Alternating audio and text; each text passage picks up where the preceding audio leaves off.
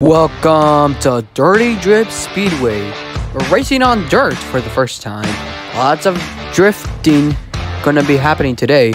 Let's see who can survive all of this madness on this dirt track. Hello everyone, and welcome to today's broadcast of the Dirty Drip 100. I'm joined by my new partner, and for next week, I don't know what your name is, because I don't care. My name is I only care about Broski. My picks for today's race. I think it's going to be Toad. He's good on the turns. He's good on the drifting. I think it's going to be Toad. What do you think it's going to be? I think it's going to be Kyle. And we do not care because it's a race about to start, and we got to broadcast this race. So let's just get onto the track. Now, race fans, let's get ready for the most famous words in motorsport.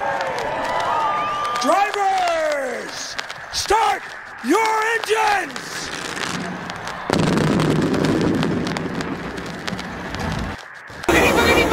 Let's go racing in Las Vegas, boys! Down the backstretch. Turns into 3 and 4. Drifting. Now 3 wide into the straightaway. Still drifting onto those turns. It's the only way these drivers will be able to turn. Oh, and then he even spins around. Looks like he messed up his drift there. Toad is now catching up. He started all the way last. He's doing pretty good. Daniela sends it in. We're going to start our pit stops. Daniel Zorba's taking him into the lead. Oh, Toad gets out first. Toad is now your leader. Now we got the group number 2 coming in. Oh, Kyle Larson takes the lead from that pit stop. White flag in the air. And we got a crash. Yeah, he got spinned by Ross Chastain. And in this rules, whoever was leading before the caution will win. So Kyle Larson is your winner.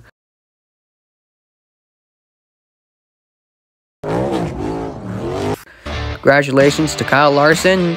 Denny Hamlin, he is now still your points leader. And as you can see, the winner always gets dumped by dirt here.